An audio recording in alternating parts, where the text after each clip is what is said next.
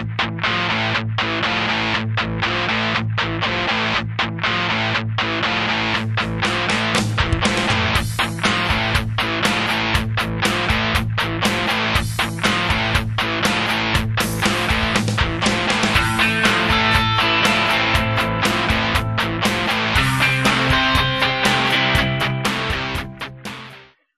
this time we'll be taking a look at the Series 2 Marvel Universe figure of Multiple Man. And of course, being Multiple Man, you've got to have more than one copy, more than one figure. And so here is the second Multiple Man that I have. And he's still in the box. I'm debating on whether to break them out. I don't really keep figures in packaging anymore. Taking a look at the back of his card here, it's interesting to note that the write-up here is actually focuses on the ultimate version of Multiple Man. And again, not having read the Ultimate X-Men far enough to get into his appearance as in that series.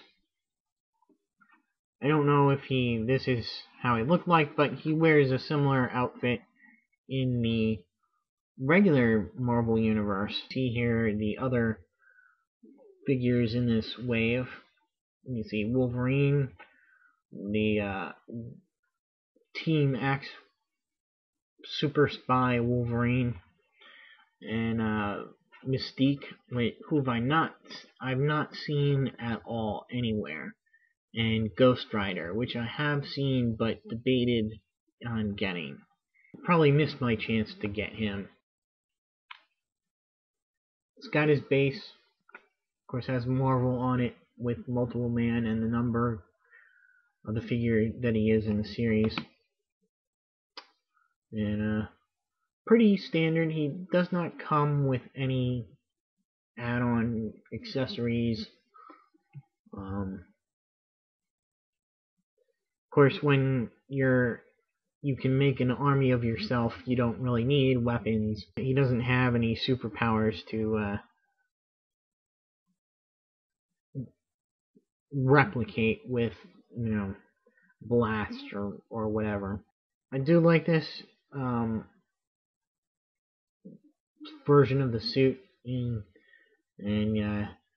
this suit actually is designed, or at least the original one, which was green, was designed in order to help him control his powers, so lessen it so that every slight impact would not start to cause him to create duplicates, because that's how his power works, is that through kinetic force, which is something hitting him, he's able to create that energy into a duplicate of himself.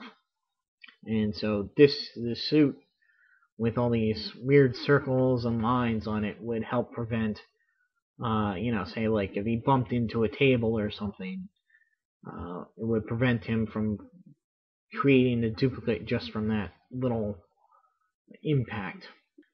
There's a lot of pain issues with this particular character, and at the time this was the best figure that I could find. Of course, you see the big gold paint here on his thigh. Again, he's got a little mark of dribble or something right up here. I don't know if that's showing up or not. Right above this little circle there. And it's kind of got little, very minuscule dribs and drabs on the arms as well. Over here. So, but yeah, this is actually the best I could find out of all the Multiple Mans that they had at the time, until this one came. And this is actually given to me by Aetherus69. it's his eye looking at that that picked that out for me. Which I trust him, so I assume it's pretty good. Definitely, from what I see, it looks a little bit better than this guy. So I may open him later. Pretty much standard articulation for Marvel Universe. Doesn't really have any up or down motion on the head, but it does go left and right. Arms go all the way around, out, rotate at the bicep, bend at the elbow, rotate at the wrist, upper torso articulation, legs go forward, back, out to the side, double knee joints, and bend at the ankles as well as rotate. I noticed that his legs tend to spring together as well. They don't really hold their positions unless they're far out. Top secret files. So we get the art on one side, and on the other you get his powers and statistics. And for his little note thing here, which incidentally is the first one of these that came folded up, messily. And that comes also from Jonas Harrow, like the Kitty Pryde one, talking about trying to extract some of the legacy virus from Multiple Man.